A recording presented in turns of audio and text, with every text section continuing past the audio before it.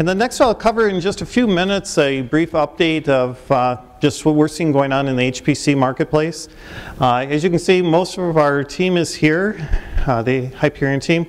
For those of you who don't know us, what we try to do every quarter and throughout the year is we do attempt to track every HPC server sold. And that includes ones for AI, big data, and all advanced technologies.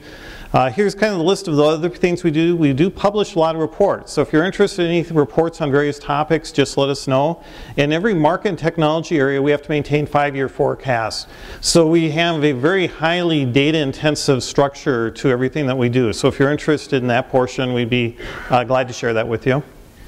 And some various issues right now on our mind as far as what's going on in the HPC market. There are some very massive growth rates taking place within the market itself, primarily around AI, machine learning, deep learning, also in the big data area. And the third one, which is invisible to a lot of folks, but they're non-traditional HPC users joining the HPC marketplace. It's the enterprise space that has found that they really need HPC solutions to do their tasks. And we can thank the big data, the machine learning AI to help motivate that whole movement. But the number of customers actually acquiring HPC systems are just expanding dramatically right now. The non-x86 processors could alter the landscape. We're seeing them all over the place. There's kind of two different natures. One are general purpose processors. The other are highly special purpose ones, you know, really in the machine learning, deep learning areas. And also the exascale race right now. The key parts you'll see are predictions on where we think the exascale machines are going to happen, but there's a lot of secondary questions like how much of the exascale technology is going to move down market to the rest of the market, or will it stay as an isolated segment? And we're looking at that very closely. And of course, HPC in the cloud is gaining traction. So what were the top trends? First of all, 2018 was another strong year, but a very strong year with 15% growth. In perspective, you know, that's a higher growth rate than almost all other IT segments. There's just a few that are growing faster than that. You'll see underneath that, though, there's some subsegments that are growing very quickly there. The top end of the market has finally started growing again after about 4.5 years of softness. We're expecting that growth to still be on a roller coaster, but a very strong growth rate for the next 4 to 5 years. And here are the actual numbers itself. The overall market is just less than $14 billion, with supercomputers being over $5 billion a year in purchases right now. And here's how it splits out by the different vertical sectors. As I mentioned in the last couple of meetings, the big surprise to me is how many of these now are more than $1 billion market, just the individual verticals. And then we have a couple that are actually more than a $2 billion market alone. And here's by vendor shares. It's amazing because we had a bullet for a while that said, you know, the vendor shares are changing. Then we dropped that for one quarter, and then once HPE buys Cray. So it's back to, you know, a lot of shifts and changes in what's going on in the marketplace. I should mention the other category, we track between 35 and 40 separate companies. And our rules are always very straightforward about confidentiality. If a vendor wants their numbers shown, we show them separate. If they want their numbers not shown, they're tucked in the other category. So I mentioned there were some very, very big other growth areas at large. So right now we're still predicting that servers are going to grow on the order of 8% a year for all HPC servers. But then if you look at the big data AI portion of that, that's going to grow about twice the rate of 15%. And then when you subset underneath that, the AI, machine learning, deep learning, you're into the 30%, you know, 5-year CAGR. And I just have to mention a 20 to 30% 5-year CAGR redefines markets, because, you know, that's just a tremendous change that's taking place.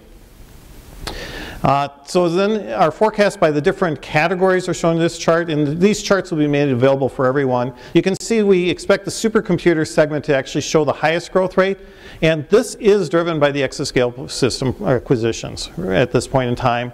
A major question we have, though, is in 2024 and 2025, will countries and nations continue to invest $600 million in singular systems? Now we know in Japan there's going to be a system that's going to be $1 billion.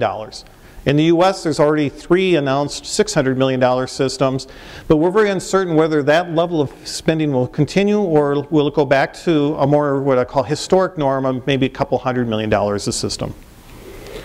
So then, in addition to the server portion that I've shown, here's where we overlay external storage, middleware applications, and Steve Conway and Alex have added a new part at the bottom there where we actually overlay then the spending in public cloud.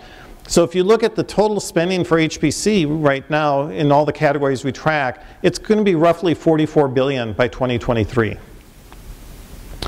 And then before I get to just some concluding parts, we did a little work because we've been asked the question a lot and we've noticed this. How quickly do HPC buyers change their mind? How quickly, if somebody has a new technology, they're able to implement, for example, machine learning, deep learning, or AI to accomplish something new. Compared to enterprise computing, we've always said HPC will change quickly. And this is an example where x86, primarily driven by Intel, literally in 2 years changed the whole nature of the market. And this is processor shipments. You can see up until sorry, it's a little hard to read, but up till 2002, you were talking about the yearly shipments and literally just the 100,000, 200,000 range. And then 2 years later, we're up in the 3 million range as far as the amount of acquisitions. So the other interesting thing about this chart is when a new technology becomes available for scientific computing, not only do people switch to the new technology, they do a lot more scientific computing. It actually ignites the market and causes it to grow. So with that in summary, I have a couple charts on some predictions that we're making. The first one, this is our prediction for the next, actually for the first 5 years of exascale system purchases, where they're going to be purchased, China, EU, Japan, US, the total number of installations in that given year, and then the total value. Now the one thing I have to highlight here, this is when they're installed and accepted. So if you compare this to your notes, so like when the first machines come in, these numbers will be about 8 to 9 months later. Because this is when they can take the vendor can take revenue, because it's actually a market number. But you can see the exascale portion of the business here is on the order of $10 billion over this window. So it is a tremendous amount of spend, running just between $1.5 to $2 billion a year.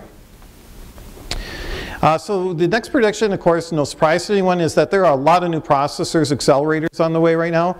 They're also coming from a lot of different countries.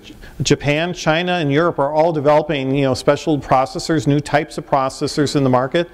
NVIDIA continues to be the dominant accelerator today, but the number of companies that are developing targeted accelerators, whether it's for video processing, certain types of machine learning, deep learning, are all over the place. So we don't know how that market's going to shape out. The next one is we do think the exascale race is going to drive some new technologies. With the amount of fundings and investments being made, we think as far as system design, on the software side we're very hopeful too, but also new types of memory and new architectures. We think there'll be a big fallout from exascale. The real question we have is how much of that new technology will actually make its way into products in the short term versus longer term. And as I showed before, artificial intelligence, which we include machine learning, deep learning, are really the two largest, but there's graphical analytics and other pieces. It's just growing faster than anything else right now. So, what the portion of the market that's hyper growth right now is this particular area. We do think the trust or transparency issue that, in our belief, is really holding the AI back right now will be addressed fairly quickly in the marketplace, but it will still hold back certain applications of machine learning.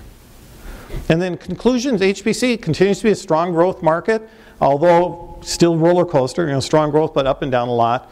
The HPC AI are the highest growth areas. The vendor share positions, again, shifted greatly. So we've seen like 4 different periods now of vendor share positions shifting, primarily through mergers and acquisitions. And as you've seen us for now over 12 years, software is just lagging hardware all over the place. And we think that is the area that probably needs the biggest investment to see the largest end results. And if you have any questions, feel free to email myself or any member of the team or check out our various websites. And with that, I would like to hand it to David Martin for the morning session.